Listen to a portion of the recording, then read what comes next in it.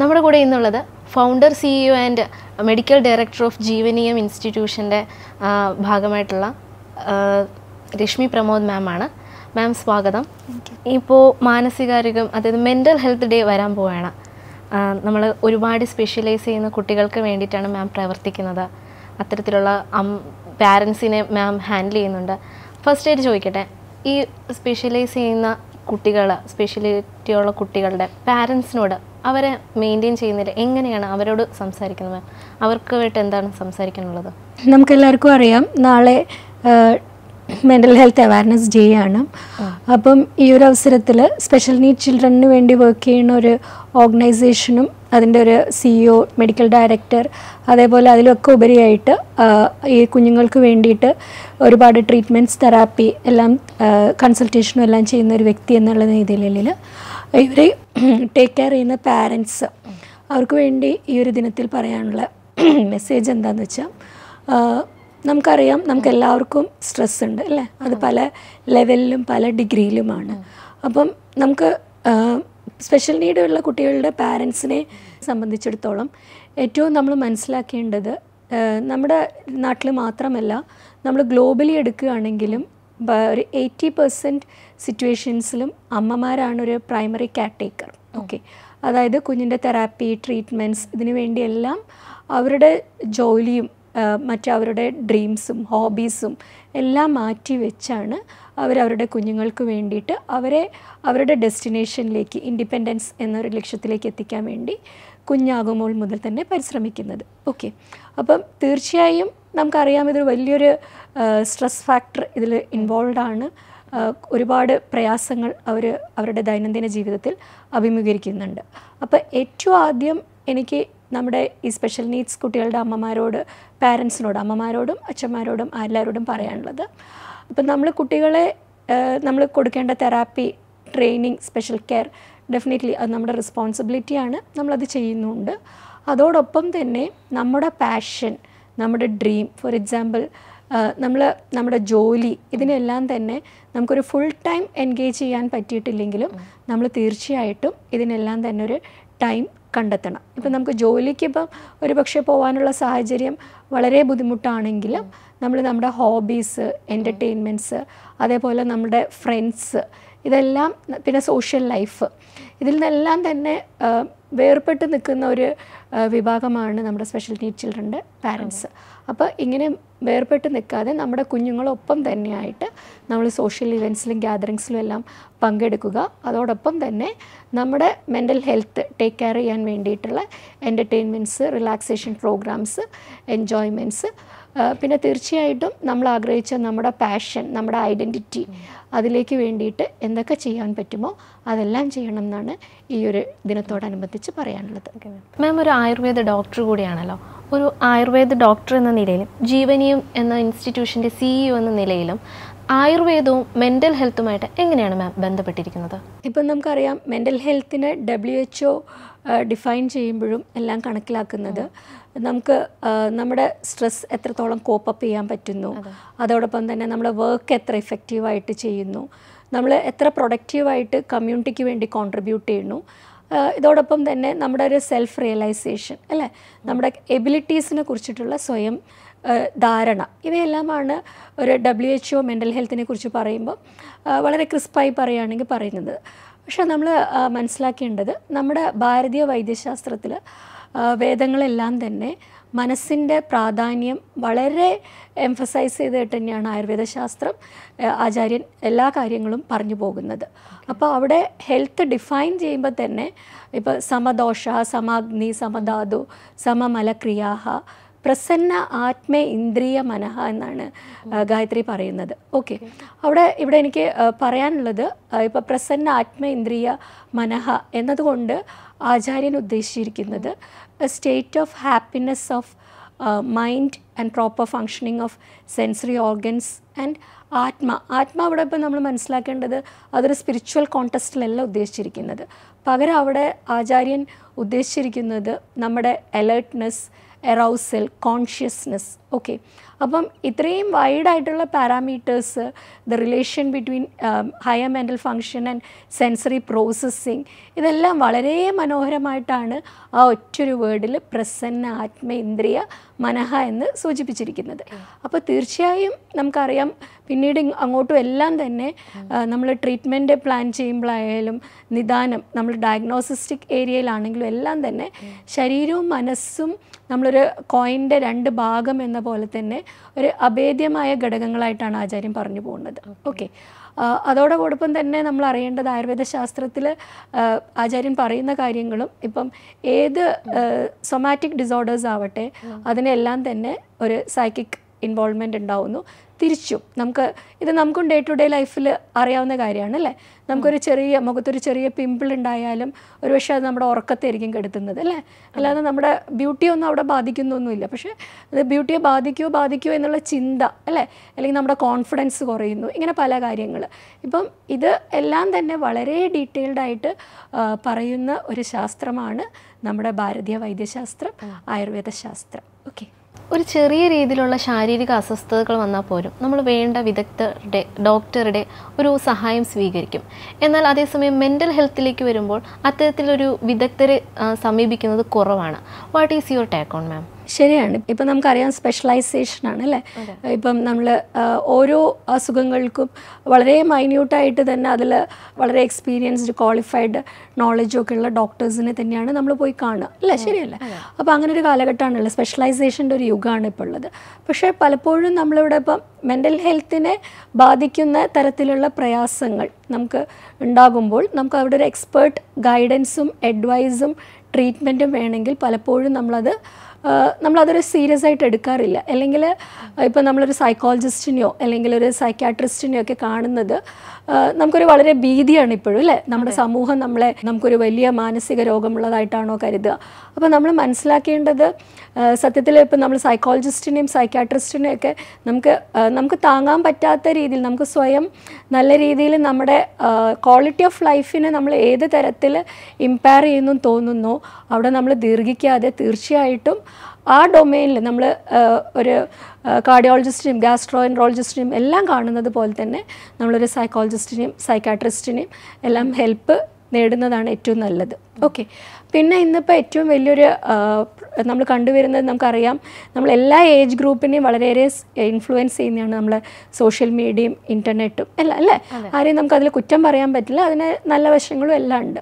പക്ഷേ ഇവിടെ ഇപ്പം എൻ്റെ ഒരു പ്രൊഫഷണൽ ലൈഫിലുള്ള അനുഭവം പറയുകയാണെങ്കിൽ നമ്മളിപ്പം നമ്മുടെ ക്ലിനിക്കൽ സൈക്കോളജിസ്റ്റും മൾട്ടി ഡിസിപ്ലിനറി ടീം പ്രൊഫഷണൽസും ഡോക്ടേഴ്സും എല്ലാം ഡീറ്റെയിൽഡായിട്ട് ഇവാലുവേഷൻ നടത്തി നമ്മളൊരു ഓട്ടിസം ഡയഗ്നോസിസിലേക്കൊക്കെ കാർസിൻ്റെ റിപ്പോർട്ടൊക്കെ പറയുമ്പം പലപ്പോഴും പാരൻസ് വളരെ ലാഘവത്ത് പറയും, ഡോക്ടർ ഞാനിത് നേരത്തെ ഗൂഗിളിൽ നോക്കിയിട്ടുള്ള ഒരു കാർസ് ചെക്ക് ലിസ്റ്റ് എടുത്തിട്ട് ഞാൻ സ്കോർ ചെയ്തപ്പം എനിക്ക് കിട്ടിയ സ്കോർ ഇതാണ്. ഓക്കെ, അപ്പോൾ അവർക്ക് ആകെ ഒരു കൺഫ്യൂഷനാണ്, നമ്മുടെ ക്ലിനിക്കൽ സൈക്കോളജിസ്റ്റ് ചെയ്ത സ്കോറാണോ റെഡി കറക്റ്റ് അവരുടെ സ്കോറാണോ എന്നുള്ളത്. മനസ്സിലായില്ലേ. അപ്പം നമ്മളിങ്ങനെ പിന്നെ സെൽഫ് ഡയഗ്നോസിസ് ഇപ്പം നമ്മൾ നെറ്റിൽ തന്നെ നോക്കിയിട്ട് നമുക്ക് തന്നെ സ്വയം തോന്നുകയാണ് ഇപ്പം എനിക്ക് ഡിപ്രഷൻ ഉണ്ട്, ADHD ഉണ്ട്.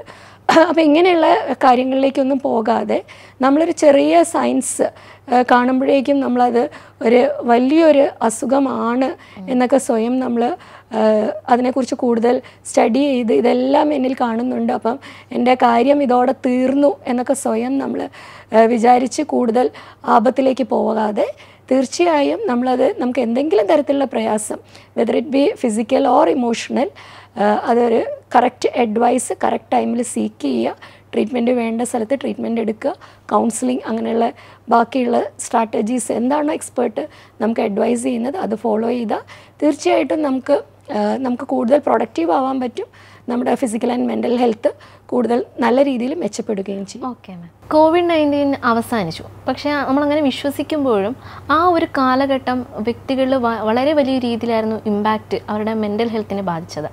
ഇന്ന് ആ ഓരോരുത്തരുടെയും മാനസികാവസ്ഥ എത്രത്തോളം ആ ഒരു കോവിഡ് കാലഘട്ടം സ്വാധീനിച്ചിട്ടുണ്ടാകും എന്ന് പറയാമോ? ശരിയാണ് ഗായത്രി, നമ്മളിപ്പം കോവിഡ് കഴിഞ്ഞു, ഇപ്പം നമ്മൾ ബാക്ക് ടു നോർമൽ ലൈഫും എല്ലാം ആയെങ്കിലും നമുക്ക് ആ ഒരു കാലഘട്ടം കടന്നുപോയ നമ്മൾ ഓരോരുത്തരും നമ്മുടെ ജീവിതാവസാനം വരെ 2020 to 2022 ഒരിക്കലും മറക്കില്ല. ശരിയല്ലേ. ഇപ്പം ഓരോരുത്തർക്കും ഓരോ തരത്തിലാണ് കോവിഡ് ബാധിച്ചിരിക്കുന്നത്. ഇപ്പം നമുക്ക് പലർക്കും നമ്മളെ പലരുടെയും ഏറ്റവും വേണ്ടപ്പെട്ടവരെ നമുക്ക് നഷ്ടപ്പെട്ടു, നമ്മുടെ ജോലി നഷ്ടപ്പെട്ടു, ഫിനാൻഷ്യൽ സ്ട്രഗിൾസ്, ഐസൊലേഷൻസ് പലതും. അപ്പോൾ അതിലേക്കൊന്നും പോകുന്നില്ലെങ്കിലും ഇപ്പോഴും നമ്മൾ അതിൽ നിന്ന് ഇനിയും നമ്മൾ കൂടുതൽ സീരിയസ് ആയി നമ്മൾ കൈകാര്യം ചെയ്യേണ്ട ഏരിയകളും കൂടുതൽ അവയർനെസ്സും നമ്മൾ ശ്രദ്ധിക്കേണ്ട മേഖലകൾ എന്ന് പറയാൻ എനിക്കുള്ളത്, കൂടുതലായിട്ട് ആ ഒരു കാലഘട്ടത്തിൽ ജനിച്ച കുഞ്ഞുങ്ങൾ അവരിൽ കൂടുതലും ഈ ഡെവലപ്മെൻറ്റൽ ഡിലേസും ന്യൂറോ ഡെവലപ്മെൻറ്റൽ ഡിസോർഡേഴ്സും കൂടുതലായി കണ്ടുവരുന്നുണ്ട്. അപ്പം ആ കുട്ടികളിൽ ആ ഒരു ഏരിയയിൽ നമുക്ക് തീർച്ചയായിട്ടും ഈ ലോക്ക്ഡൗൺ സോഷ്യലൈസേഷൻസ്, സ്റ്റിമുലേഷൻസ്, എക്സ്പോഷർ, ഇതൊക്കെ നാച്ചുറൽ സ്റ്റിമുലേഷൻസ് എല്ലാം കുറഞ്ഞതുകൊണ്ട് തന്നെ ഒരുപാട് ഡെവലപ്മെൻറ്റൽ ഡിലേസ് ഒക്കെ കണ്ടുവരുന്നുണ്ട്. അപ്പോൾ ആ കുഞ്ഞുങ്ങൾക്ക് ഈ തരത്തിലുള്ള എന്തെങ്കിലും ഡിലേസ് ഒക്കെ കാണുന്നുണ്ടെങ്കിൽ നമ്മൾ അതിനെ കറക്റ്റായിട്ട് അഡ്രസ്സ് ചെയ്യുക, നേരത്തെ പറഞ്ഞ പോലെ.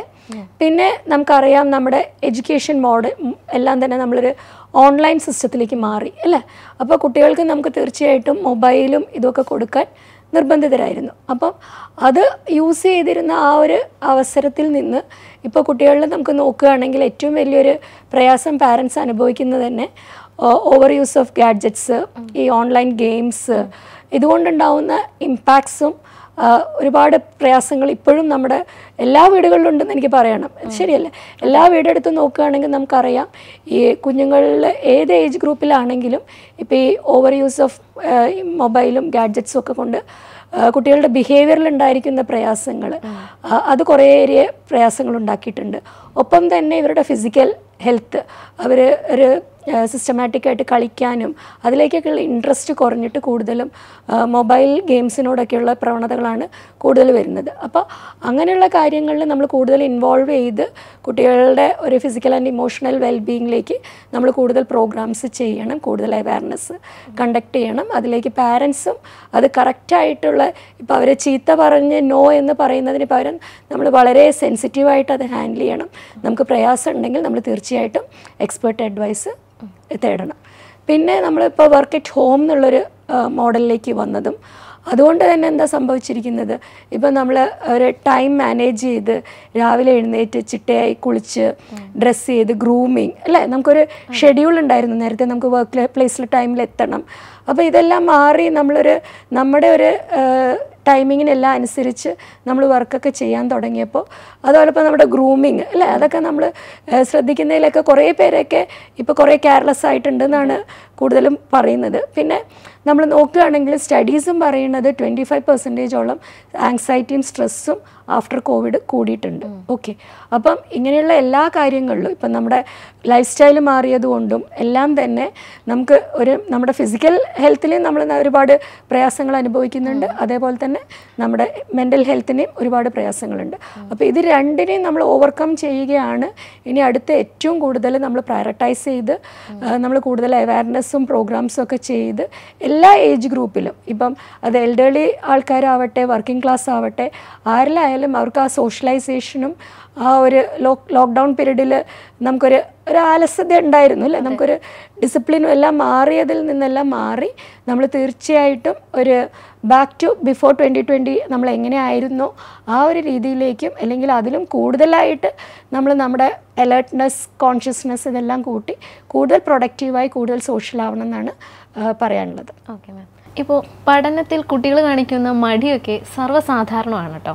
പക്ഷേ ഈ കുട്ടികളും പഠനവും മാതാപിതാക്കളും എങ്ങനെയാണ് ഇമോഷണലി കണക്റ്റ് ആവുന്നത് ഈ ഒരു കാര്യത്തിൽ?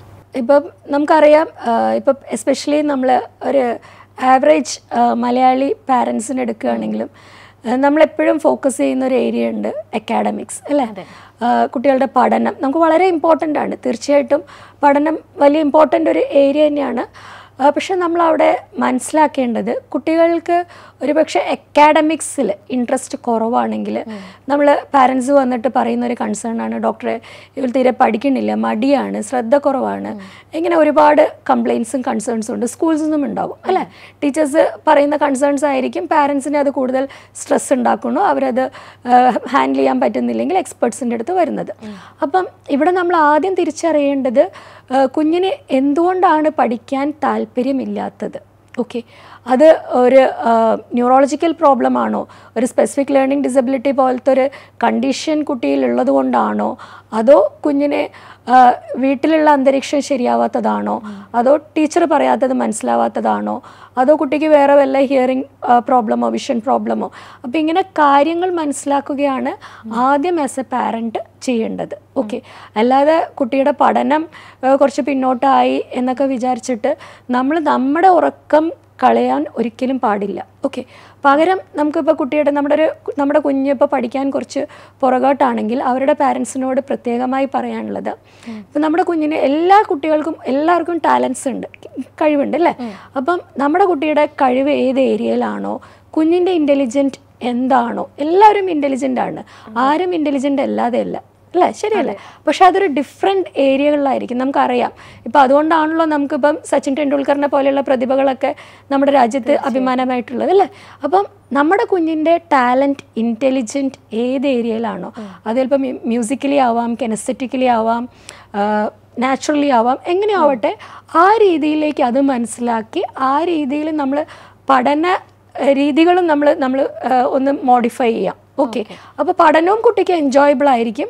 ഒപ്പം തന്നെ കുട്ടിയുടെ ടാലൻറ്റഡ് ഏരിയ നമ്മൾ കൂടുതൽ ട്രെയിനിങ് കൊടുക്കുകയാണെങ്കിൽ ഡെഫിനറ്റ്ലി നമുക്ക് നമ്മുടെ സ്ട്രെസ് ലെവൽ കുറയും. നമ്മൾ ഓരോ ദിവസവും കുട്ടി ഹാപ്പി ആയിട്ട് കുട്ടിക്ക് സ്ട്രെസ് ഇല്ലാതെ കുട്ടിയുടെ കാര്യങ്ങൾ എൻജോയ് ചെയ്ത് ചെയ്യുമ്പോൾ ഡെഫിനറ്റ്ലി നമുക്ക് കൂടുതൽ പ്രതീക്ഷയാണ് അല്ലേ. നമുക്ക് എല്ലാവർക്കും നമ്മുടെ ഏറ്റവും വലിയ സ്വപ്നവും നമ്മൾ വർക്ക് ചെയ്യുന്നതും ഈ വർക്ക് സ്ട്രെസ് ആയാലും ബാക്കി എല്ലാ കാര്യങ്ങളും നമ്മൾ ചെയ്യുന്ന നമ്മുടെ കുഞ്ഞുങ്ങൾക്ക് വേണ്ടിയാണ് അല്ലേ. ഡെഫിനറ്റ്ലി അപ്പോൾ അവരുടെ ഒരു ഭാവി സുരക്ഷിതമാവുക, നമുക്ക് അവരുടെ സ്വപ്നം അത് യാഥാർത്ഥ്യമാവുക, ഇതെല്ലാം ഏതൊരു പാരൻറ്റിൻ്റെയും എന്താ പറയുക റിയാലിറ്റി കാര്യങ്ങളാണ്. അപ്പോൾ ആ കാര്യങ്ങളിലേക്ക് അവരുടെ ഡെസ്റ്റിനേഷൻ എന്താണ്, അവരുടെ ഫ്യൂച്ചർ എന്തായിരിക്കും എന്നൊക്കെ നമ്മുടെ ഇഷ്ടത്തിന് നമ്മൾ റോഡ് മാപ്പ് ഉണ്ടാക്കാതെ അവരുടെ ടാലൻറ്റ് മനസ്സിലാക്കി ഒരു റൂട്ട് മാപ്പ് ഉണ്ടാക്കുകയാണെങ്കിൽ അതിലേക്ക് കുട്ടി കൂടെ പിന്നെ നമ്മളൊന്ന് വെറുതെ ഒരു ബാക്ക് കൂടെ ഒരു സപ്പോർട്ട് കൊടുത്താൽ മതി.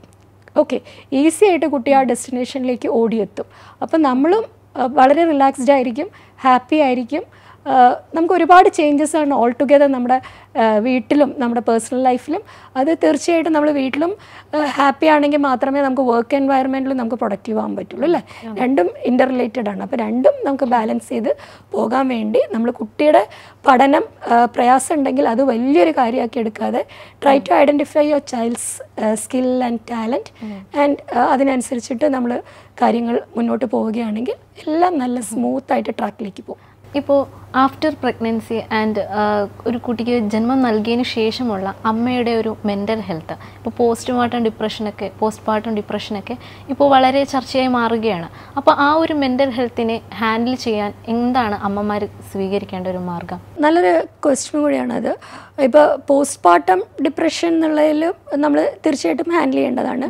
നമ്മൾ ഇപ്പോൾ പ്രഗ്നൻസി സമയത്ത് ഒരു ലേഡിയിലുണ്ടാവുന്ന ഹോർമോണൽ ചേഞ്ചസ് അല്ലേ, അപ്പോൾ ഇത് മനസ്സിലാക്കണം. അവർക്ക് വേണ്ടിയിട്ടുള്ള ഇപ്പോൾ ചിലപ്പോൾ പലപ്പോഴും ഒരു പ്ലാൻഡ് പ്രഗ്നൻസി അല്ലെങ്കിൽ തന്നെ ഓരോ ലേഡിയും അനുഭവിക്കുന്ന സ്ട്രെസ്സ് അല്ലേ, ഇതെല്ലാം നമുക്ക് ചിലപ്പോൾ ജോലിക്ക് പ്രയോറിറ്റൈസ് ചെയ്ത് നമ്മളൊരു കുറേ കാര്യങ്ങൾ ഡ്രീം ചെയ്തിരിക്കുമ്പോഴായിരിക്കും നമ്മൾ അൺഎക്സ്പെക്റ്റഡ് ആയിട്ട് നമ്മൾ ഒരു പ്രഗ്നൻസി ടെസ്റ്റ് പോസിറ്റീവ് എന്നൊക്കെ അറിയുമ്പോഴായിരിക്കും ചിലപ്പോൾ അതിനോട് അഡാപ്റ്റ് ചെയ്യാൻ കുറച്ച് ടൈം എടുക്കും അല്ലേ.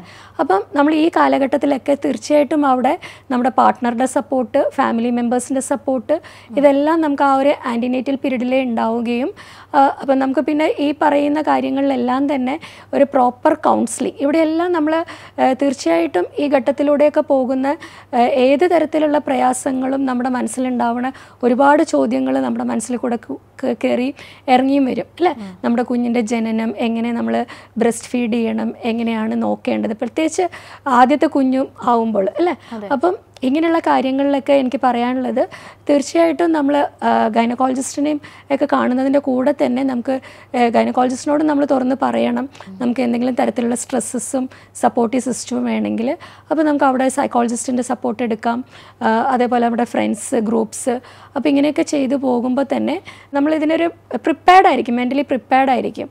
അപ്പോൾ ഇങ്ങനെ വരുമ്പോൾ തന്നെ കുറേയൊക്കെ ഈ പോസ്റ്റ്മോർട്ടം കഴിഞ്ഞിട്ടുണ്ടാവുന്ന ഈ ഡിപ്രസീവ് ഫേസിലേക്കൊക്കെ കൂടുതൽ പോകാതെ തന്നെ സഹായിക്കും. സഹായിക്കുന്ന കാര്യങ്ങളായിരിക്കും. പിന്നെ പ്രഗ്നൻസി ഡെലിവറി കഴിഞ്ഞു കഴിഞ്ഞാലും നമ്മൾ വേണ്ട സപ്പോർട്ട്സും എല്ലാം തന്നെ കൊടുക്കുകയും എന്തെങ്കിലും തരത്തിലുള്ള നമുക്ക് മനസ്സിലാക്കുകയാണ് നമ്മുടെ വേണ്ടപ്പെട്ട അമ്മ ഒരു പോസ്റ്റ്മോർട്ടം ഡിപ്രഷൻ സ്റ്റേജിലേക്ക് പോകുന്നുണ്ടെന്ന് മനസ്സിലായാൽ തീർച്ചയായും അവിടെയും നമ്മളൊരു സോഷ്യൽ സ്റ്റിഗ്മയോ ഇൻഹിബിഷനോ ഒന്നും കരുതാതെ ഒരു എക്സ്പേർട്ട് അഡ്വൈസ് എടുത്ത് ആ രീതിയിൽ ട്രീറ്റ്മെൻറ്റ്സോ എന്താ വേണ്ടതെന്നുള്ളത് കൃത്യമായി ചെയ്യുകയാണെങ്കിൽ ഇതെല്ലാം നമുക്ക് ആ ഒരു ടൈം പീരീഡിൽ ഓവർകം ചെയ്യാവുന്ന കാര്യങ്ങളേ ഉള്ളൂ. അപ്പോൾ മറ്റൊരു ഡൗട്ടാണ്, ഇപ്പോൾ പ്രഗ്നൻ്റ് ആയി കഴിഞ്ഞ ബർത്ത് നൽകിയതിന് ശേഷമുള്ള അമ്മമാർക്ക് കുറച്ച് ദിവസങ്ങൾക്ക് ഉള്ളിൽ തന്നെ ഒരു ആയുർവേദ ട്രീറ്റ്മെൻറ്റ് എന്ന രീതിയിൽ കുറച്ച് കാര്യങ്ങളൊക്കെ ചെയ്യും. ഇപ്പോൾ ഉഴിച്ചിൽ പോലുള്ള മറ്റ് കാര്യങ്ങൾ, ഇത് എത്രത്തോളം അവരുടെ മെൻ്റൽ ഹെൽത്തിനെ സപ്പോർട്ട് ചെയ്യാൻ ഹെൽപ്പ് ചെയ്യും? ഇവിടെ ഇപ്പം നമ്മുടെ ഇപ്പോൾ ഈ പറയുന്ന പോസ്റ്റ്മോർട്ടം കെയറിൻ്റെ ഭാഗമായിട്ടുള്ള സൂതിക ചികിത്സ അല്ലേ, ഇപ്പം അത് നമ്മുടെ ഒരു ആയുർവേദ ശാസ്ത്രത്തിൽ പറയുന്ന കാര്യങ്ങളാണ്. ഇപ്പം നമ്മുടെ ഇത് കൃത്യമായി ശീലിക്കുന്നത് ഇപ്പോൾ ഈ പറയുന്ന നമ്മുടെ ആ സമയത്തുണ്ടാവുന്ന ഒരു ഫിസിക്കൽ സ്ട്രെയിന് അതൊക്കെ റൂൾ ഔട്ട് ചെയ്യാൻ വേണ്ടിയിട്ടും അതോടൊപ്പം തന്നെ ഇപ്പം നമ്മൾ ചുവന്നുള്ളി അങ്ങനെയൊക്കെ കായം ഇതൊക്കെ ചേർത്തിട്ടുള്ള പ്രത്യേക പ്രിപ്പറേഷൻസ് ഒക്കെ കൊടുക്കുമ്പോൾ നമുക്ക് ക്ലോട്ട്സും ബാക്കിയുള്ള ഇതൊക്കെ കൃത്യമായി പോകാനായിട്ടും അതോടൊപ്പം ഉള്ളിലേക്ക് നമ്മൾ എന്താ പറയുക ലാക്ടേഷന് വേണ്ടിയിട്ടും ബാക്കി ഇപ്പോൾ ഡൈജസ്റ്റീവ് സിസ്റ്റം നമുക്ക് ഗ്യാസ് കൂടുതലുള്ള പ്രയാസങ്ങളൊക്കെ നോക്കിയിട്ടുള്ള മരുന്നുകൾ നമ്മൾ കൊടുക്കും അല്ലേ സൂതിക ചികിത്സയിൽ. ഇതിൽ നമ്മൾ ഈ പറയുന്ന പോലെ തന്നെ പോസ്റ്റ്മോർട്ടം ഡിപ്രഷൻ അല്ലെങ്കിൽ കൂടുതൽ പ്രഗ്നൻസി പീരീഡ് വളരെ സ്ട്രെസ്ഡ് ഒക്കെ ആയിരുന്നെങ്കിൽ നമ്മൾ ഈ പറയുന്ന ഒരു കസ്റ്റമൈസ്ഡ് സാധനങ്ങളുണ്ടല്ലോ, സാധാരണ നമ്മൾ ഫോളോ ചെയ്ത് പോകുന്ന റെജീംസ് അല്ലാതെ തന്നെ അമ്മയുടെ മെൻ്റൽ ഹെൽത്തും കൂടെ ടേക്ക് കെയർ ചെയ്യാനുള്ള പ്രത്യേക ട്രീറ്റ്മെൻറ്റ്സും അതോടൊപ്പം തന്നെ ഭക്ഷണം അതും പ്രത്യേകമായിട്ട് തന്നെ നമ്മൾ കസ്റ്റമൈസ് ചെയ്ത് കൊടുക്കും. ഇതോടൊപ്പം പാസീവായിട്ടുള്ള യോഗ ബ്രീത്തിങ് എക്സസൈസ്, പിന്നെ മ്യൂസിക് നമ്മൾ സംഗീതം നമ്മൾ പറയുമ്പോൾ അതിനെ ഒരുപാട് ഇപ്പം നമുക്കറിയാം ഉണ്ണിവാവാവോ കേട്ടുറങ്ങാത്ത ആരും ഉണ്ടാവില്ല എന്നുള്ളതൊക്കെ അല്ലേ. അതോടൊപ്പം തന്നെ ചില പാട്ടുകൾ നമ്മൾ MLP എന്ന് പറയും, ഓരോരുത്തർക്കും ഓരോ മ്യൂസിക് ലിംഗ്വിസ്റ്റിക് പ്രോഗ്രാമിംഗ് ഉണ്ടായിരിക്കും. അപ്പോൾ ആ വ്യക്തിയുടെ MLP എല്ലാം മനസ്സിലാക്കി അതിനനുസരിച്ച് നമുക്ക് കാമിങ്ങും സൂത്തിങ് ആയിട്ടുള്ള മ്യൂസിക്കും ഒക്കെ കൊടുക്കുമ്പോൾ അതിന് നല്ലൊരു തെറാപ്യൂട്ടിക് ബെനിഫിറ്റാണ് ഈ പറയുന്ന ഈ ഡിപ്രസീവ് ഫേസിലേക്കൊക്കെ കൂടുതൽ പോകാതിരിക്കാനൊക്കെ സഹായിക്കും. ഇപ്പോൾ സ്പെഷ്യൽ നീഡ്സ് വേണ്ട കുട്ടികൾക്കായി പ്രവർത്തിക്കുന്ന ഒരു സ്ഥാപനമാണല്ലോ ജീവനീയം. അപ്പോൾ ഇങ്ങനെയുള്ള നീഡ്സ്, അതായത് സ്പെഷ്യൽ നീഡ്സ് വേണ്ട കുട്ടികളുടെ മാതാപിതാക്കൾക്ക് വേണ്ടിയിട്ട് എന്തൊക്കെ ഇനിഷ്യേറ്റീവ്സാണ് ജീവനീയം എന്ന ഇൻസ്റ്റിറ്റ്യൂഷൻ എടുത്തിട്ടുള്ളത്? അവർക്ക് വേണ്ടി എന്തൊക്കെ പ്രോഗ്രാംസ് അങ്ങനെ എന്തെങ്കിലും ഒരു ഇനിഷ്യേറ്റീവ് എടുത്തിട്ടുണ്ടോ? ഇപ്പോൾ ജീവനീയത്തെക്കുറിച്ച് പറയുകയാണെങ്കിൽ ഇപ്പം നമുക്ക് അവിടെ integrated അപ്രോച്ചിലാണ് ജീവനീയം neuro development disorders handle ചെയ്യുന്നത്. ഇപ്പോൾ കുട്ടികളുടെ ബയോളജിക്കൽ കറക്ഷൻസ്, അവരുടെ ഗട്ട് പ്രോബ്ലംസ് അതൊക്കെ കറക്റ്റ് ചെയ്യാൻ വേണ്ടിയിട്ടാണ് നമ്മൾ ആയുർവേദ വേ ഓഫ് ലൈഫും ആയുർവേദ ട്രീറ്റ്മെൻറ്റ്, എനിക്ക് ആയുർവേദ മെഡിസിൻസും ട്രീറ്റ്മെൻറ്റ് എന്നൊക്കെ പറയുന്നതിനേക്കാളും കൂടുതൽ ഇഷ്ടം ആയുർവേദ വേ ഓഫ് ലൈഫാണ് നമ്മൾ ട്രെയിനിങ് കൊടുക്കുന്നത്. അതിലൊരുപാട് കമ്പോണൻസ് അടങ്ങിയിരിക്കുന്നുണ്ട്.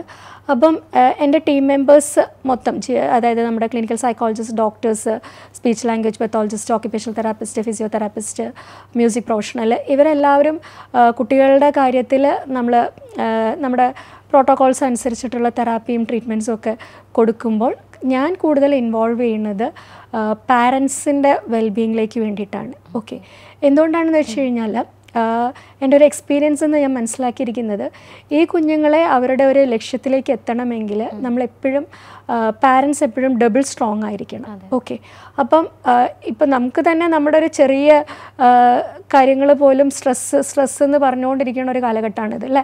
ഒരു ചെറിയൊരു വർക്ക് വന്നാലോ കുറച്ച് രണ്ട് കാര്യങ്ങൾ ഒരുമിച്ച് ചെയ്യേണ്ടി വന്നു കഴിഞ്ഞാൽ നമുക്ക് സ്ട്രെസ്സാണ്.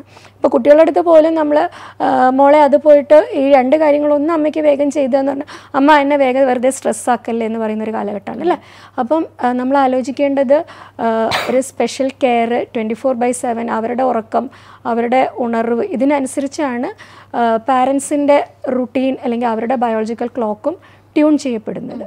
അപ്പം അവർക്ക് വേണ്ടിയിട്ട് കൊടുക്കുന്ന സപ്പോർട്ട് എന്ന് പറഞ്ഞു കഴിഞ്ഞാൽ കാര്യമായിട്ടുള്ള മെൻറ്ററിങ്, ഓക്കെ, അവർ പോസിറ്റീവായിരിക്കാനും അവർക്ക് ത്രൂ ലൈഫ് എക്സ്പീരിയൻസ് അവർക്ക് കുറേ കാര്യങ്ങൾ ഷെയർ ചെയ്ത് കൊടുക്കുന്നു. പിന്നെ നമ്മളവിടെ യോഗ സപ്പോർട്ടീവായിട്ട് കൊടുക്കാറുണ്ട്. പിന്നെ നമ്മൾ അവയർനെസ് പ്രോഗ്രാംസ് കണ്ടക്ട് ചെയ്യും, സ്പെഷ്യൽ ഡേയ്സൊക്കെ നമ്മൾ സെലിബ്രേറ്റ് ചെയ്യും. പിന്നെ അതോടൊപ്പം തന്നെ നമ്മൾ എന്താ പറയുക മ്യൂസിക് പ്രോഗ്രാമായിട്ട് പാരൻസിന് കൊടുക്കാറുണ്ട്. ഇങ്ങനെ പിന്നെ അവർക്ക് ഇൻഡിവിജ്വലായിട്ട് തന്നെ ഞാൻ കണ്ടിട്ട് നേരത്തെ പറഞ്ഞ പോലെ തന്നെ എങ്ങനെ അവരുടെ കുട്ടിയെ ടേക്ക് കെയർ ചെയ്യുന്നതിൻ്റെ കൂടെ തന്നെ അവരുടെ പേഴ്സണൽ സ്പേസും ഇൻട്രസ്റ്റിനും ടൈം കാണാൻ വേണ്ടി അവരുടെ ഒരു ക്വാളിറ്റി ഓഫ് ലൈഫും കൂടെ അസസ് ചെയ്ത് അവർക്ക് വേണ്ടിയിട്ടുള്ള റൂട്ടീൻസും എല്ലാം സ്പെഷ്യലായിട്ട് സെറ്റ് ചെയ്ത് കൊടുക്കുക, അവരെ ഗൈഡ് ചെയ്യുക, മെൻറ്റർ ചെയ്യുക.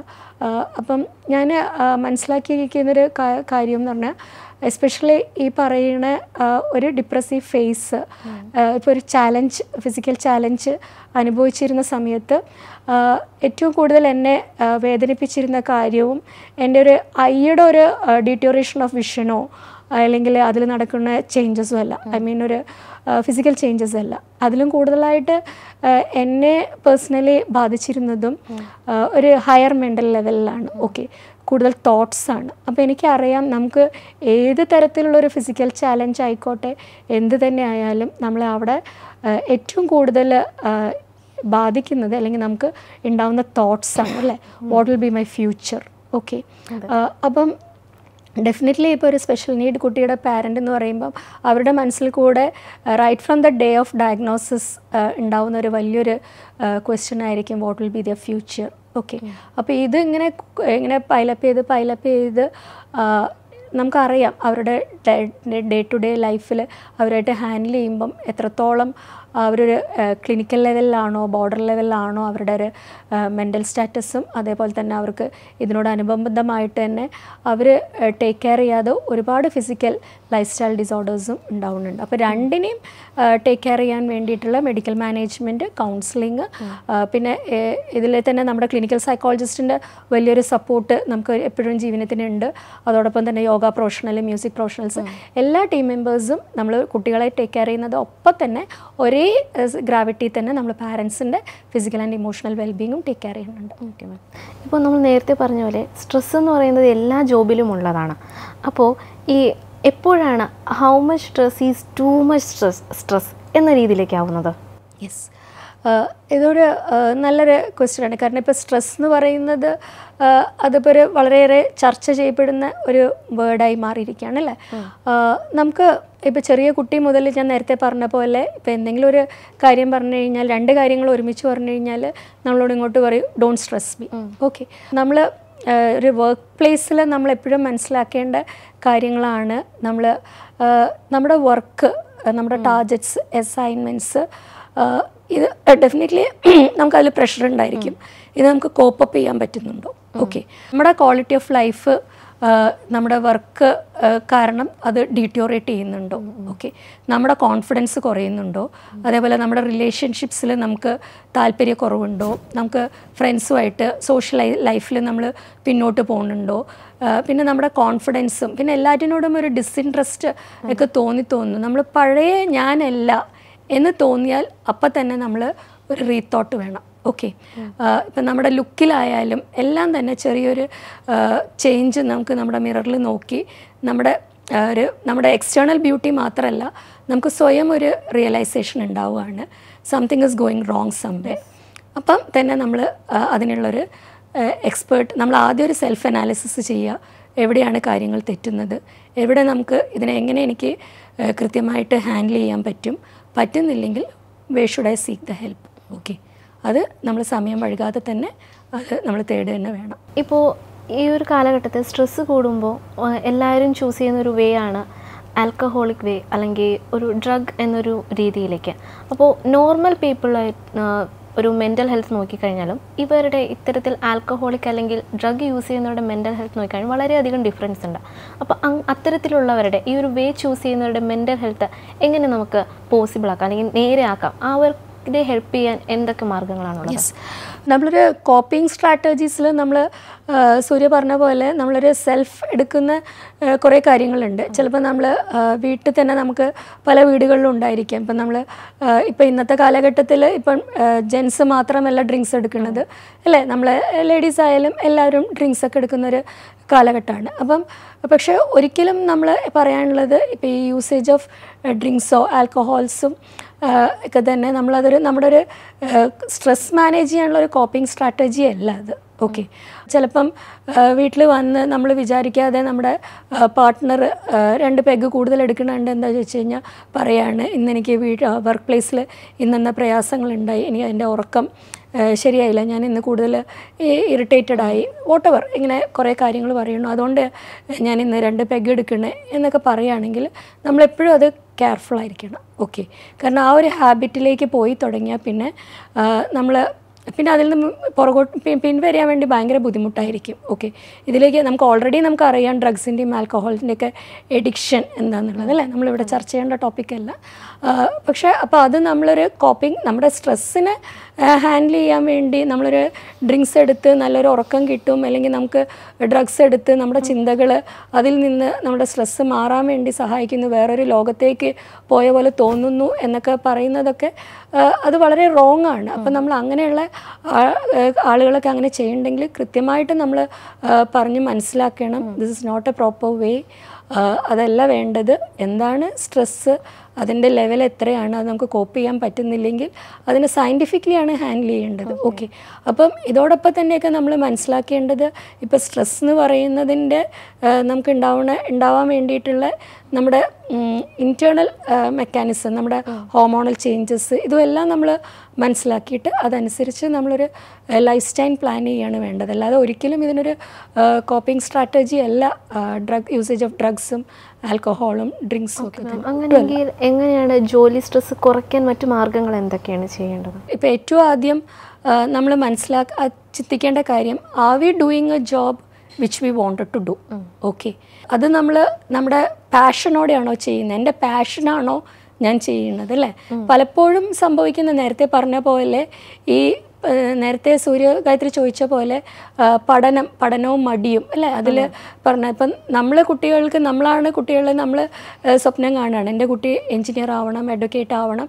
പിന്നെ നമ്മൾ അതിനനുസരിച്ച് തന്നെ കുട്ടിയെയും നമ്മൾ ട്യൂൺ ചെയ്യുന്നു, എങ്ങനെയൊക്കെയോ കുട്ടി അത് ആകുന്നു. പക്ഷേ കുട്ടിയുടെ ടാലൻറ്റും സ്കില്ലും ഒന്നും അതിലേക്കല്ല. അപ്പം ഈ ഒരു ഏരിയയിലേക്ക് അപ്പം വർക്ക് ചെയ്യുമ്പോൾ ഡെഫിനറ്റ്ലി അവിടെ ഒരു 100% ഇൻവോൾവ്മെൻറ്റ് വരില്ല, ശരിയല്ലേ? അപ്പം നമ്മൾ ഈ വർക്ക് പ്ലേസിൽ കറക്റ്റ് ചെയ്യുന്ന ഡെഫിനറ്റ്ലി നമുക്ക് കറക്റ്റ് ചെയ്യണം. ഇതോടൊപ്പം തന്നെ നമുക്കൊരു ഫ്യൂച്ചർ ജനറേഷനിലേക്കൊക്കെ പറയാനുള്ള അഡ്വൈസ്, ട്രൈ ടു ഇപ്പം നമ്മൾ ആ ഒരു റൂട്ട് ലെവലിൽ തന്നെ നമ്മൾ കാര്യങ്ങൾ മനസ്സിലാക്കി അതനുസരിച്ച് പ്ലാൻ ചെയ്യുക. ഓക്കെ. അപ്പോൾ വർക്ക് പ്ലേസ് നമ്മൾ ചെയ്യുന്ന ജോലി നമ്മൾ ഇഷ്ടപ്പെട്ടിട്ടാണോ ചെയ്യണതെന്ന് നമ്മൾ സ്വയം മനസ്സിലാക്കുക, നമുക്കതിൽ ഇൻവോൾവ് ചെയ്യാൻ പറ്റുന്നുണ്ടോ. പിന്നെ ഈ പറഞ്ഞ പോലെ നമുക്ക് നമ്മുടെ സ്ട്രെസ്സ് ചിലപ്പോൾ വർക്ക് പ്ലേസ് ആയിരിക്കില്ല, നമുക്ക് ഹോം എൻവയറമെൻ്റ് എന്നുള്ള പ്രോബ്ലംസ് നമ്മൾ ഇങ്ങോട്ടേക്ക് ക്യാരി ഓവർ ചെയ്യുന്നതായിരിക്കും, തിരിച്ചും ഉണ്ടാകും. രണ്ടും അങ്ങോട്ടും ഇങ്ങോട്ടും ഇൻ്റർകണക്റ്റഡ് ആണ്. അപ്പോൾ ഏതാണ് നമുക്ക് പ്രോബ്ലം ഉണ്ടാവണേന്ന് ആദ്യം റൂൾ ഔട്ട് ചെയ്ത് അതിനെ നമ്മൾ സോൾവ് ചെയ്യുക. ഓക്കെ. പിന്നെ നമ്മൾ ഓപ്റ്റിമൈസ് ചെയ്ത് വർക്ക് ചെയ്യുക, പ്ലാൻ ഉണ്ടാക്കുക, കോപ്പിംഗ് സ്ട്രാറ്റജീസ്, നമുക്ക് ഒരുപാട് ഡിസ്കസ് ചെയ്തിരിക്കുന്ന ടോപ്പിക്സാണ് ഇതൊക്കെ. അപ്പോൾ പിന്നെ ഇതിലെല്ലാം നമുക്ക് പറയാനുള്ളത്, നമുക്ക് നമ്മുടെ നല്ല ഫ്രണ്ട്സുമായിട്ട് നമ്മൾ ഷെയർ ചെയ്യുക, ബ്രേക്ക് ഔട്ട്സ് എടുക്കുക, ഇങ്ങനെ ഒരുപാട് സ്ട്രാറ്റജീസ് നമുക്ക് എല്ലാവർക്കും അറിയുന്ന കാര്യങ്ങളൊക്കെ തന്നെയാണ്. ഇതിലെല്ലാം നമുക്ക് ഒരു ഫ്രൂട്ട്ഫുൾ സൊല്യൂഷൻ കിട്ടുന്നില്ലെങ്കിൽ അവിടെയെല്ലാം തന്നെ നമുക്കൊരു സൈക്കോളജിസ്റ്റിൻ്റെയും അതേപോലെ എക്സ്പേർട്ട് ടീം മെമ്പേഴ്സിൻ്റെയും സോഷ്യൽ വർക്കേഴ്സിൻ്റെയും എല്ലാം തന്നെ ഹെൽപ്പ് എടുക്കാൻ പറ്റും. ഇപ്പം ഈ ഒരു അവസരത്തിൽ ഇപ്പം നമുക്ക് ഓരോ വർക്ക് പ്ലേസിലും ഒരു സപ്പോർട്ടീവ് സിസ്റ്റമായിട്ട് എക്സ്പേർട്ട് പ്രൊഫഷണൽസ് ഉണ്ടാവുക എന്നൊക്കെ നടക്കുന്ന കാര്യമല്ല. അപ്പം നമുക്ക് ഇപ്പോൾ ജീവനിയം പോലത്തെ ഒരുപാട് ഓർഗനൈസേഷൻസ് ഉണ്ടാവും മെൻ്റൽ ഹെൽത്തിലേക്ക് വർക്ക് ചെയ്യുന്നതും, ഈ സൈക്കോളജിസ്റ്റും സോഷ്യലി കമ്മിറ്റഡ് ആയിട്ട് വർക്ക് ചെയ്യുന്ന ഒരുപാട് ഓർഗനൈസേഷൻസ് ഉണ്ട്. അപ്പോൾ അവരുടെ ഹെൽപ്പ് നമുക്ക് എക്സ്റ്റെൻഡഡ് ആയിട്ട് കൊളാബറേറ്റ് ചെയ്ത് ഔട്ട്സോഴ്സ് ചെയ്തെടുക്കാം. തീർച്ചയായിട്ടും അങ്ങനെ ഓരോ ഓർഗനൈസേഷൻസും എടുക്കുകയാണെങ്കിൽ ഒരു പക്ഷേ ഇപ്പം എൻ്റെ സ്ഥാപനത്തിൽ എൻ്റെ ടീമിൽ വർക്ക് ചെയ്യുന്ന ഒരാൾക്ക് എന്നോടോ അല്ലെങ്കിൽ എൻ്റെ സൈക്കോളജിസ്റ്റിനോടോ പറയാൻ പറ്റാത്തത് ചിലപ്പം വേറൊരു എക്സ്റ്റേണൽ ആളുടെ അടുത്ത് ഷെയർ ചെയ്യാൻ പറ്റും അല്ലേ. അങ്ങനെ ഒരു കണക്റ്റഡ് ഹെൽപ്പുകളൊക്കെ എടുക്കുന്നതും നല്ലതായിരിക്കും. അങ്ങനെ ഇൻ്റർലിങ്ക്ഡ് ആയിട്ട് നമ്മളൊരു എക്സ്പേർട്സിൻ്റെ ടീമുമായിട്ടൊക്കെ ഡിസ്കസ് ചെയ്താലൊക്കെ ഒരു പരിധി വരെ നമുക്ക് നമ്മുടെ സ്ട്രെസ്സസ് ഹാൻഡിൽ ചെയ്യാൻ പറ്റും. ഇപ്പോൾ മനസ്സും ശരീരവും എന്ന് പറഞ്ഞാൽ ഒഴിച്ചു കൂട്ടാൻ പറ്റാത്ത ഘടകങ്ങളാണ്. ഇപ്പോൾ സ്ട്രെസ് എന്ന് പറയുന്നത് എങ്ങനെയാണ് ഒരാളുടെ ഫിസിക്കൽ വെൽബീയിങ്ങിനെ ബാധിക്കുന്നത്? തീർച്ചയായും ആദ്യം തന്നെ പറഞ്ഞ പോലെ ആയുർവേദ ശാസ്ത്രത്തിൽ നമ്മൾ ശരീരവും മനസ്സും മൈൻഡ് ബോഡി എന്നാണ് പറയുന്നത് അല്ലേ, മൈൻഡ് ആൻഡ് ബോഡി എന്നല്ല നമ്മൾ ആയുർവേദത്തിൽ പറയുന്നതൊന്നും. അപ്പം നമുക്ക് അതിൽ തന്നെ അറിയാം ഇമ്പോർട്ടൻസ് അല്ലെങ്കിൽ കണക്ഷൻ ഒന്ന് എങ്ങനെയാണ് മറ്റൊന്നിനെ ബാധിക്കുന്നതെന്നല്ലേ. ഇപ്പം നമ്മളെല്ലാവരും നമ്മുടെ ജീവിതത്തിൽ ഇപ്പോൾ ഒരു ഇൻ്റർവ്യൂ അല്ലെങ്കിൽ എക്സാമിനോ പോകുമ്പം നമുക്ക് ടെൻഷൻ അല്ലേ എല്ലാവർക്കും ഉണ്ടാകും. അതൊരു ടെമ്പററി ടെൻഷനാണ്, അത് അഭിമുഖീകരിക്കേണ്ട എങ്ങനെയായിരിക്കും എന്നൊക്കെയുള്ള ഒരു ഇതുണ്ടായിരിക്കും.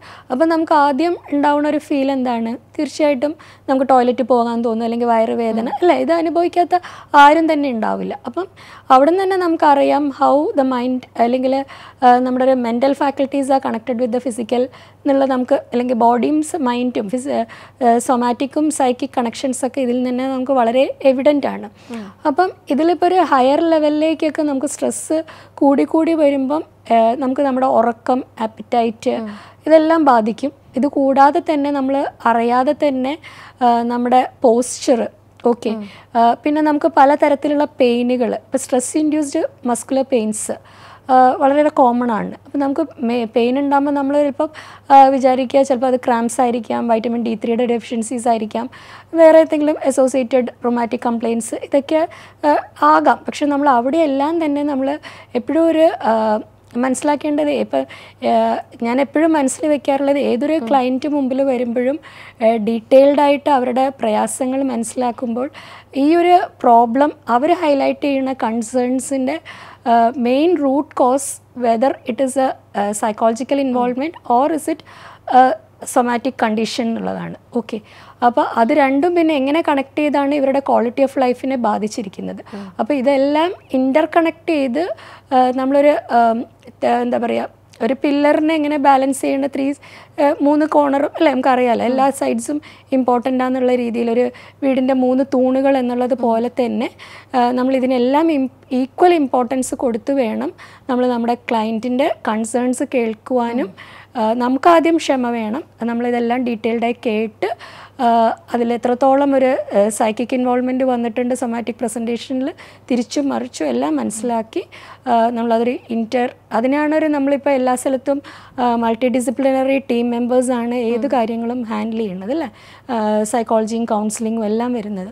അപ്പോൾ അങ്ങനെ നമ്മൾ യോഗ എന്തൊക്കെ വേണോ സപ്പോർട്ടീവ് സിസ്റ്റംസ് അതെല്ലാം ഒരു ഇൻറ്റഗ്രേറ്റഡ് ആയിട്ട് കൊടുക്കുമ്പോൾ ഡെഫിനറ്റ്ലി ആ ഒരു പ്യുവർ നെക്ക് പെയിനോ അല്ലെങ്കിൽ കാലുവേദനയ്ക്കോ അല്ലെങ്കിൽ വയറുവേദനയ്ക്കോ ഒക്കെ തന്നെ കൂടുതൽ റിസൾട്ടായിരിക്കും ഉണ്ടായിരിക്കുക.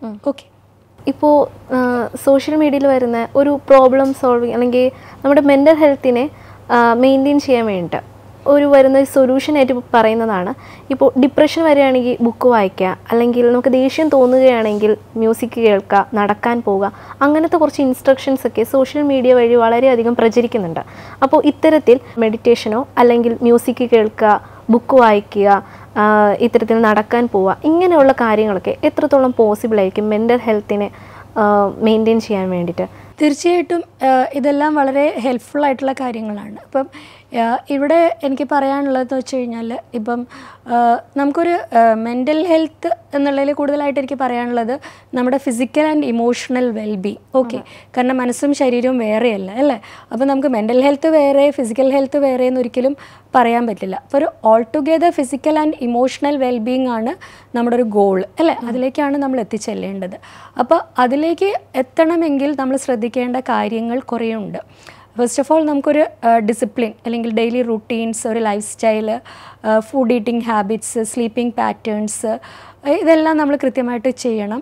ഒപ്പം നമ്മൾ ഈ പറഞ്ഞ പോലെ വാക്കിംഗ് എക്സസൈസിൻ്റെ ഇമ്പോർട്ടൻസ് നമുക്കറിയാം. എൻഡോർഫിൻസിൻ്റെ സെക്രീഷൻസ്, നേരത്തെ പറഞ്ഞ പോലെ സ്ട്രെസ് ആൻഡ് ഹോർമോൺസ്, ഇത് തമ്മിലുള്ള റിലേഷൻസും നമുക്കറിയാം. അപ്പോൾ എക്സസൈസും വാക്കിംഗ്, യോഗ, ബ്രീത്തിങ് എക്സസൈസ് ഇതെല്ലാം നമ്മുടെ എൻഡോക്രൈൻ സിസ്റ്റത്തിനെ റെഗുലേറ്റ് ചെയ്യാൻ സാധിക്കുന്ന ഘടകങ്ങളാണ്. ഓക്കെ, അപ്പോൾ അതുമൂലം തന്നെ നമുക്ക് നല്ലൊരു ഡേ ആണ് ഉണ്ടാവുന്നത്. നമുക്ക് തന്നെ അറിയാം, രാവിലെ ഒരു അരമണിക്കൂർ ഒരു ബ്രിസ്ക് വാക്കിങ്ങോ യോഗയും ഇതൊക്കെ ചെയ്തിട്ട് നമ്മൾ ഓഫീസിൽ പോകുമ്പോൾ ഉണ്ടാകുന്നൊരു എനർജി ലെവൽ എന്ന് പറയുന്നത് വേറെ തന്നെയാണ് അല്ലേ.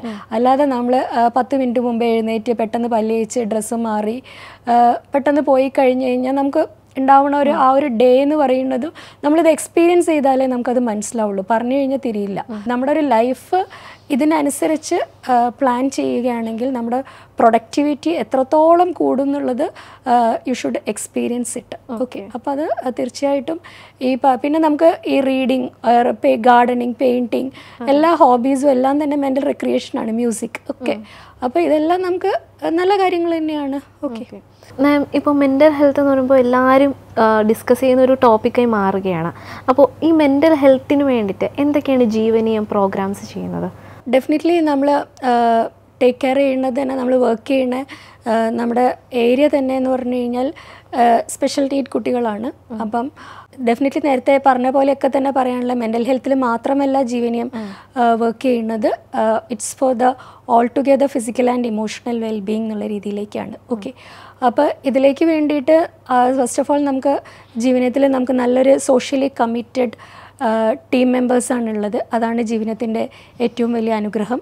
കൂടുതൽ പ്രോഗ്രാംസ് ചെയ്യാൻ പറ്റുന്നതും ടൈം ടു ടൈമായിട്ട് എന്താണ് സൊസൈറ്റിക്ക് വേണ്ടത് അതിനനുസരിച്ചിട്ടുള്ള പ്രോഗ്രാംസ് പ്ലാൻ ചെയ്യാൻ വേണ്ടിയിട്ട് കുറേ കമ്മിറ്റഡ് ആയിട്ടുള്ള സോഷ്യൽ വർക്കേഴ്സ്, MSW ഒക്കെ കഴിഞ്ഞിട്ടുള്ള യങ് എൻതൂസിയാസ്റ്റിക് ടീം മെമ്പേഴ്സ് ഉണ്ട്. ഒപ്പം സൈക്കോളജിസ്റ്റ് ടീമുണ്ട്, മ്യൂസിക് പ്രൊഫഷണൽസ് ഉണ്ട്. പിന്നെ ഈ പറഞ്ഞ പോലെ മൈൻഡ് ആൻഡ് ബോഡി. അപ്പോൾ ഇതിലേക്ക് ഫിസിക്കൽ ലെവലിൽ നമുക്ക് നേരത്തെ പറഞ്ഞ പോലെ തന്നെ ഇപ്പം പെയിനൊക്കെ കൂടാതെ തന്നെ നമുക്കൊരു സ്ട്രെസ്സ് കൂടി വരുമ്പോൾ നമ്മുടെ പോസ്ചറിനെയൊക്കെ ബാധിക്കും. ഓക്കെ, അപ്പോൾ അതൊന്നും നമ്മൾ അറിയില്ല. നമ്മുടെ പോസ്ചറും നമ്മുടെ കോൺഫിഡൻസ് മാറുമ്പോൾ തന്നെ നമുക്കറിയാമല്ലോ അല്ലേ, നമ്മൾ നിൽക്കുന്ന രീതികളും എല്ലാം തന്നെ മാറും. അപ്പോൾ ഇതൊക്കെ ഇങ്ങനെ പ്രൊലോങ് ചെയ്യുമ്പോൾ തന്നെ അതൊരു ഇൻഡയറക്റ്റ്ലി നമ്മുടെ മസ്കുലർ സ്കെൽറ്റൽ സിസ്റ്റത്തെ ബാധിക്കും. അപ്പോൾ അവിടെ നമുക്ക് വേണ്ടതൊരു ഫിസിയോതെറാപ്പിസ്റ്റിൻ്റെയും ഓക്യുപ്പേഷണൽ തെറാപ്പിസ്റ്റിൻ്റെ ഒക്കെ ഹെൽപ്പാണ്. അപ്പോൾ നമുക്ക് ഫിസിയോതെറാപ്പിസ്റ്റ് ഉണ്ട്, ഓക്യുപ്പേഷണൽ തെറാപ്പിസ്റ്റ് ഉണ്ട്. പിന്നെ നമ്മൾ പലപ്പോഴും വിചാരിക്കുന്നുണ്ട് സ്പീച്ച് ലാംഗ്വേജ് പെത്തോളജിസ്റ്റിനൊക്കെ ഉള്ള ഒരു ജോബ് റോൾ എന്ന് പറയുന്നത് തന്നെ കുട്ടികളുടെ, അല്ലെങ്കിൽ നമുക്കൊരു സ്പീച്ച് പ്രോബ്ലം ഉണ്ടാവുമ്പോൾ ഹെൽപ്പ് ചെയ്യാന്നാണ് പൊതുവേ ഉണ്ടാവുന്ന ഒരു ഐഡിയ അല്ലേ. പക്ഷെ അങ്ങനെയല്ല, നമുക്കൊരു പ്രോപ്പർ കമ്മ്യൂണിക്കേഷൻ എങ്ങനെ വേണം, ഈ ലാംഗ്വേജ്, ഇതിലെല്ലാം തന്നെ ഇപ്പോൾ ഒരു പക്ഷേ we will need some therapeutic interventions also. Okay, ഇതൊക്കെ ഞാൻ പറയുന്നത് ഒരു ഫിസിക്കൽ ആൻഡ് ഇമോഷണൽ ട്രോമയിൽ കൂടെ കടന്നു പോകുന്ന, അതെന്തോ ആവട്ടെ, ഒരു സ്പെഷ്യൽ നീഡുള്ള കുട്ടിയുടെ പാരൻ്റ് ആവട്ടെ, അതല്ല നമ്മുടെ ലൈഫിൽ നടുവിൽ ഇപ്പോൾ ഒരു ആക്സിഡൻറ്റ് വന്നിയാലും മതി അല്ലേ, നമുക്ക് ഒരു ഫിസിക്കൽ ഒരു ആക്സിഡൻറ്റ് ഉണ്ടായാലും നമുക്ക് എന്ത് പറ്റാം, നമുക്ക് കുറേ കാലം കിടക്കേണ്ടി വരുമ്പോഴും നമ്മുടെ ഇമോഷണൽ ലെവൽ ഒരുപാട് പ്രയാസങ്ങളുണ്ടാവും അല്ലേ. അതോടൊപ്പം തന്നെ ചിലപ്പോൾ നമുക്ക് ഒരു ട്രോമാറ്റിക് ബ്രെയിൻ ഇഞ്ചുറീസ് ഉണ്ടായാലും, ഇങ്ങനെ എല്ലാ കാര്യങ്ങളിലാണെങ്കിൽ പോലും ഇവിടെ നമുക്ക് ഇപ്പോൾ എല്ലാവരുടെയും എക്സ്പേർട്ട് ഹെൽപ്പ് വേണം. അപ്പം ഇവരെല്ലാവരും എന്താണോ നമ്മുടെ ക്ലയൻറ്റിന് നീഡഡ് ആയിട്ടുള്ള ആ രീതിയിലുള്ളൊരു ടൈലേർഡ് സർവീസ് പ്രൊവൈഡ് ചെയ്യുന്നതാണ് ജീവനേറ്റത്തിൻ്റെ ഏറ്റവും വലിയൊരു അനുഗ്രഹം. അതാണ് എനിക്ക് ഏറ്റവും വലിയ സന്തോഷവും നൽകുന്നത്. Okay ma'am, and finally ma'am, what motivates you to improve yourself? Okay, ശരിയാണ്. ഇപ്പം നമ്മൾ ഓരോ ഡേ എന്ന് പറയുന്നതും നമുക്കൊരു ലേണിംഗ് ആണ് അല്ലേ.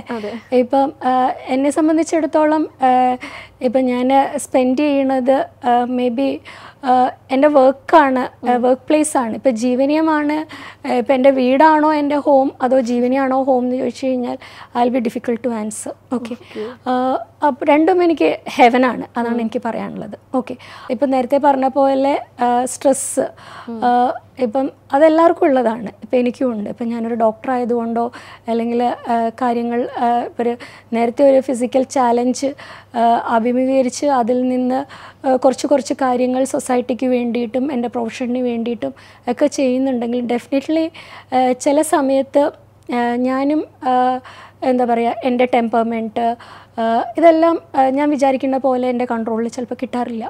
ആക്സിഡൻറ്റ്സ് ഉണ്ടാവാറുണ്ട്. ഓക്കെ, അത് വർക്ക് പ്ലേസിലും ഉണ്ടാവാറുണ്ട്, വീട്ടിലും ഉണ്ടാവാറുണ്ട്. ടു മൈ ഹസ്ബൻഡ് ആയാലും എൻ്റെ മകളായിട്ടായാലും ഫ്രണ്ട്സ് ആയാലും അതേപോലെ വർക്ക് പ്ലേസിലായാലും എൻ്റെ ടീം മെമ്പേഴ്സായിട്ടൊക്കെ. അപ്പം എപ്പോഴും ഓരോ ദിവസവും ഉണ്ടാവുന്ന ഫെയിലിയേഴ്സ് അതിനെ ഞാൻ രാത്രിയിൽ കൂടുതലും ഉറങ്ങുന്ന സമയത്ത് കൂടുതൽ തിങ്ക് ചെയ്യും. Okay, what all mistakes I have done, okay how can I correct it, ഇതിലെനിക്ക് എങ്ങനെ ഇംപ്രവൈസ് ചെയ്യാം. അപ്പോൾ അതിൽ തന്നെ what made B do like that, അതായിരിക്കും ഞാൻ കൂടുതൽ തിങ്ക് ചെയ്യുന്നത്. അപ്പോൾ അതിലൊരു ആൻസർ കിട്ടിക്കഴിയുമ്പോൾ പലപ്പോഴും അതിലെനിക്ക് തോന്നാറുണ്ട് നമ്മുടെ മൂഡും ബിഹേവിയറും നമ്മൾ പെരുമാറുന്നതിലൊക്കെ തന്നെ കുറേ കാര്യങ്ങളുണ്ട്. ഫസ്റ്റ് ഓഫ് ഓൾ അതിൽ മനസ്സിലാക്കിയിരിക്കുന്നത് ആസ് എ ലേഡി നമ്മുടെ എന്താ പറയുക മെൻസ്ട്രൽ സൈക്കിൾസുമായിട്ട് റിലേറ്റഡ് ആയിട്ട്. ഓക്കെ, അപ്പോൾ ഞാൻ കൂടുതലും എടുത്ത് നോക്കുകയാണെങ്കിൽ എൻ്റെ ഒരു ഇറിറ്റബിലിറ്റി ഇതൊക്കെ നോക്കുകയാണെങ്കിൽ it may be related to my cycles. Okay, അപ്പോൾ അതെങ്ങനെ കൺട്രോൾ ചെയ്യാം എന്നാണ്, അതെങ്ങനെ ബിഫോർ ആഫ്റ്ററും മാനേജ് ചെയ്യാം എന്നുള്ളതാണ് ഞാൻ ഒരു മോട്ടിവേഷനായിട്ടോ അല്ലെങ്കിൽ സെൽഫ് റിയലൈസേഷനായിട്ട് മനസ്സിലാക്കാറുള്ള കാര്യങ്ങൾ. പിന്നെ രണ്ടാമത് ഈ പറയുന്ന ഫുഡ്. ഓക്കെ, ഫുഡ് നോട്ട് ചെയ്തിട്ടുണ്ട്, സ്ലീപ്പ്. അപ്പോൾ ഇതെല്ലാം കറക്റ്റ് ചെയ്യുക, ഒരു റുട്ടീൻ മെയിൻറ്റെയിൻ ചെയ്യുക. കഴിയുന്നതും ആയുർവേദത്തിൽ പറയുന്ന കാര്യങ്ങൾ എല്ലാം 100% അല്ല, നിയർ ടു നോർമൽ ഫോളോ ചെയ്യാൻ നോക്കുക. അങ്ങനെ ചെയ്യുമ്പോൾ ഞാൻ മനസ്സിലാക്കിയിരിക്കുന്നത് കുറച്ചും കൂടെ നമ്മൾ ഈ മനസ്സിൻ്റെ ഗുണങ്ങൾ പറയുന്നുണ്ട്. ഗായത്രിക്ക് അറിയുമെന്ന് അറിയില്ല, ആചാര്യൻ മനസ്സിന് 3 ഗുണങ്ങൾ പറഞ്ഞിട്ടുണ്ട്: സത്വം, രജസ്, തമസ്. ഓക്കെ, അതിലൊരു രാജസികമായി നിൽക്കുക എന്ന് പറയുന്ന ഒരു അലേർട്ട്നെസ് എന്നുള്ള രീതിയിലാണ്. അപ്പോൾ ആ ഒരു കാര്യങ്ങൾക്ക് വേണ്ടിയിട്ട് സാത്വികവും ഈ രണ്ടും ഒരു കോമ്പിനേഷനിൽ പോകാൻ നോക്കുക എന്നുള്ളതാണ് ഒരു സെൽഫ് മോട്ടിവേഷനായിട്ട് എടുക്കാറുള്ളത്. ഓക്കെ മാം, താമസിലേക്ക് പോവാതെ എപ്പോഴും നമ്മൾ ശ്രദ്ധിക്കുക. Okay okay ma'am. മാം, മെൻ്റൽ ഹെൽത്ത് ഡേ ആയിട്ട് അപ്പോൾ ഇത്രയധികം ഇൻഫർമേഷൻസ് മാം തന്നു. അതായത് മോട്ടിവേഷൻ, സ്പെഷ്യൽ നീഡ്സ് വേണ്ട കുട്ടികൾക്കായാലും അവരുടെ പാരൻസിനായാലും, ഇപ്പോൾ വേറെ അതായത് നമ്മൾ പറഞ്ഞ പോലെ ഡ്രിങ്ക്സ് യൂസ് ചെയ്യുന്നവരുടെ മെൻ്റൽ ഹെൽത്തിന് വേണ്ടിയായും എല്ലാവർക്കും വേണ്ട രീതിയിലുള്ള ഒരു മെൻ്റൽ ഹെൽത്തിന് വേണ്ടിയിട്ടുള്ള കാര്യങ്ങളൊക്കെ മാം പറഞ്ഞു പോയി.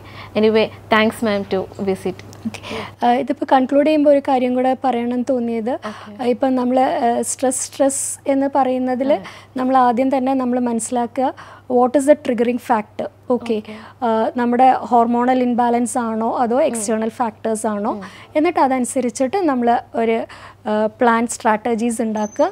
പിന്നെ ഒരിക്കലും മടിക്കാതെ നമ്മൾ എക്സ്പേർട്ട് പ്രൊഫഷണൽസിൻ്റെ ഹെൽപ്പ് സീക്ക് ചെയ്യുക. തീർച്ചയായിട്ടും നമുക്ക് എല്ലാവർക്കും നല്ലൊരു ഫിസിക്കൽ ആൻഡ് ഇമോഷണൽ വെൽബീങ് ഉണ്ടായിരിക്കും. And that is what are nation needs, what the society needs.